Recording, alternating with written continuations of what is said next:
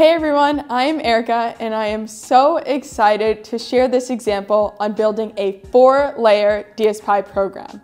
In this demo, we'll be taking a query and generating an entire blog post on this topic. And I'm using the Weaviate blogs as background information. So I can ask, what is hybrid search or what is ref2vec, and I will get an entire blog post that is answering my question. And what's awesome about this is in the beginning half of the demo, we'll be building out the program by defining the 4-layer signatures. So we'll start off with the outline, but then we also have topic to paragraph. So for each topic, it will generate a paragraph, and then it will proofread it to make sure that the blog post is coherent. And then finally, the 4th layer is creating a title about the blog post. Once we have this program, we then want to optimize it by using the Bootstrap ViewShot compiler in DSPy. What this is doing is taking a forward pass through the program and including the input and output examples as part of the prompt. So as you can imagine, large language models benefit from having an example in the prompt because it's kind of like a hand-holding approach.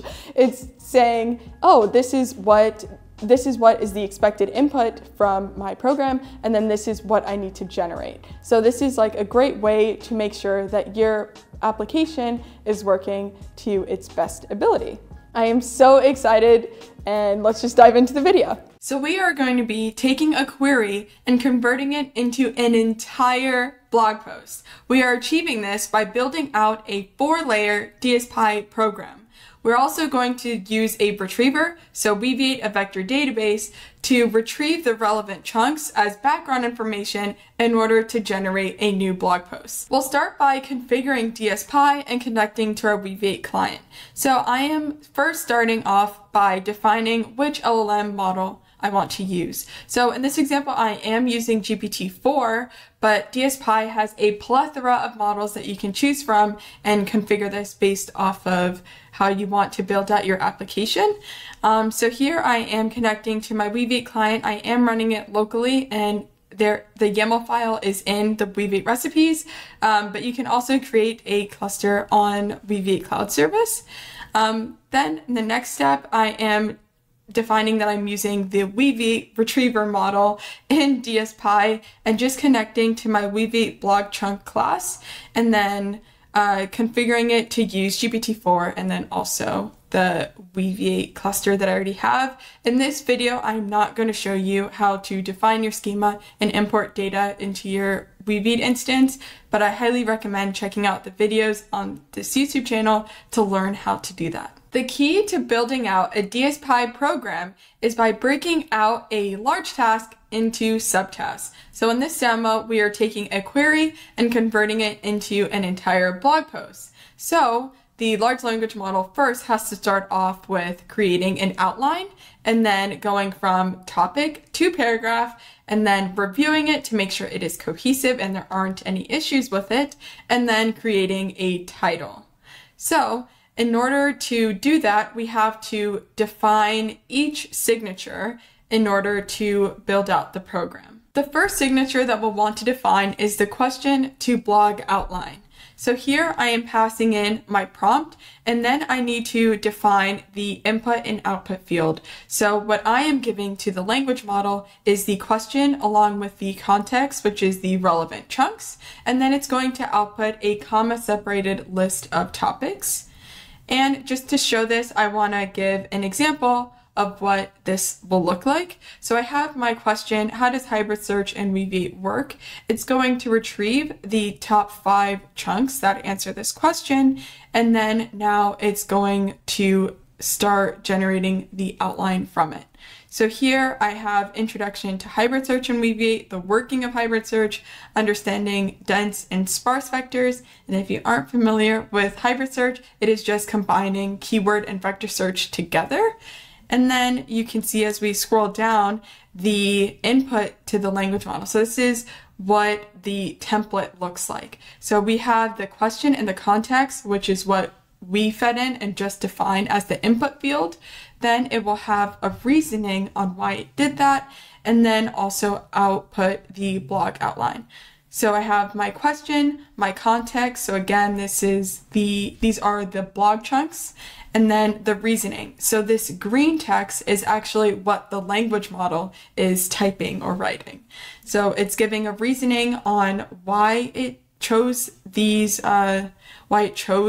outline, and then again is outputting it. The next signature is the topic to paragraph. So again, I begin by defining my prompt and the input and output field. So I am passing in the topic from the outline that was just generated, and then also retrieving from the vector database again and passing in the relevant context to the topic. And then I want to show what this looks like. So here again, I have my question of how does hybrid search and Weaviate work, retrieving at the top 5, and then I see that it has generated this paragraph from the first topic. So when we're piecing together the program, I'll show how we are iterating through each topic and generating a paragraph. So in this example, it's only doing it once, but later on in the notebook, I show you how to loop through each outline or each topic within the outline to generate the paragraph. So it's a cohesive blog post. And then again, scrolling down, you can see the template that was sent to the language model. So again, we have the topic, context, the reasoning, and then the paragraph. And you can see there is my question, my retrieved chunks, and then the reasoning behind it, and then it's generating this paragraph. And again, when you are printing this out, it's really cool to see the separated colors of what GPT-4 is generating. The third signature is to proofread the entire blog post that it just generated, and then the last step is the title generator. So again, each signature has its prompt and input and output field. Now we'll piece it all together. So we'll start off by initializing the program by passing in each signature that we just configured. Notice how each signature has a chain of thought module attached to it. That is because before it is generating an outline or paragraph, we want it to reason about it so that the output is as good as possible. Next, we have the forward pass, which is defining how the program can process its inputs. So starting off with passing in the question, we're going to need to retrieve the relevant chunks and taking the top 5. Then we're going to create a blog outline from it and separate each topic but with a comma.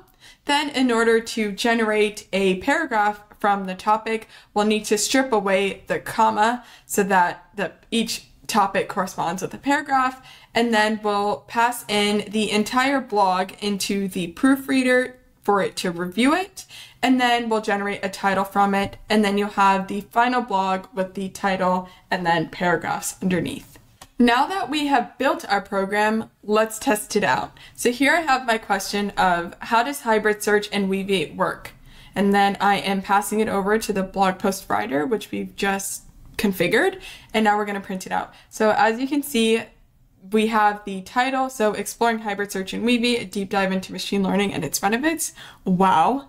Then we have paragraphs about defining what Weaviate is, its features, how machine learning plays a crucial role in hybrid search, etc., and it even ends the last paragraph with in conclusion. That's amazing. And to spice it up a bit, I want to ask a new question on how e-commerce is reimagined with Weaviate. So as you can see, it's generated a title of leveraging Weaviate for e-commerce capabilities, benefits, and future prospects, and then it has the paragraphs underneath. Now that we have our blogs, let's rate them using another DSPy program. So here I have my prompt that it needs to output a rating based on a scale from 1 to 5.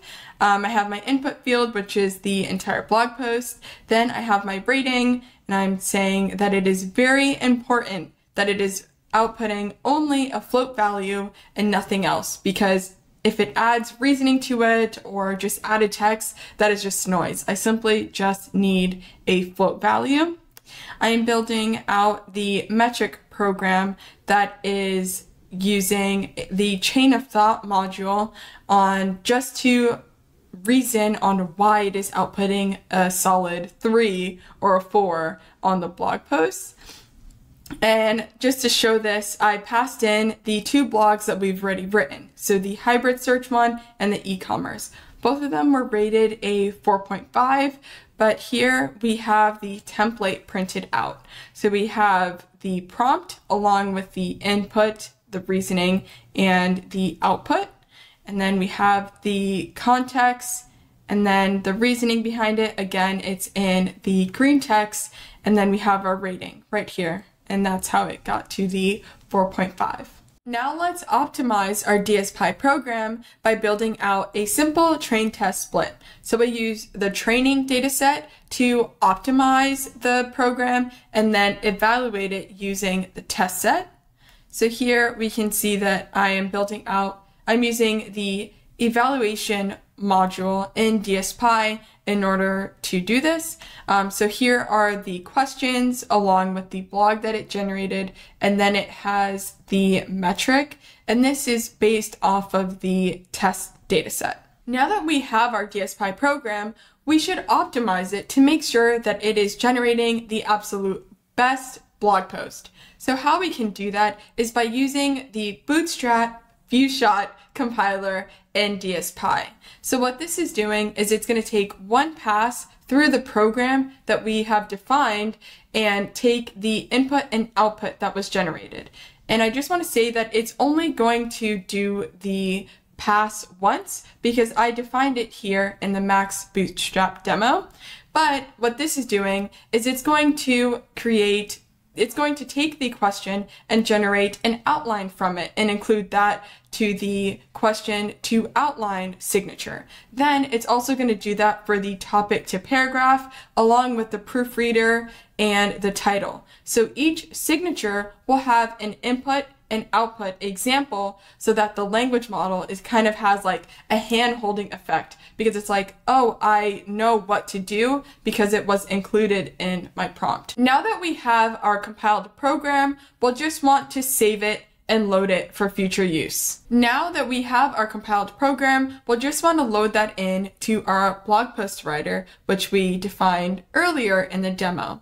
So in order to test it out, let's see what kind of blog it comes up with now with this optimized prompt. So in the beginning, of course, we have the title along with the paragraphs, and just at a first glance, it seems like it's more fleshed out, which is awesome because I feel like for blogs, having more information leads to a better blog post. Then we also have the template just printed it out of the prompt along with the input and then the output of GPT-4, and then we'll just evaluate it. So now you can see we have a table of the questions along with the blog that it wrote and then the metric. So I think for the 2 blogs that we wrote the first time, it was a 4.5, but as you can see on the blog post on what is HNSW, it scored a 4.8 out of 5. Thanks so much for watching this video. You can connect with us by 1, subscribing to our YouTube channel, finding us on X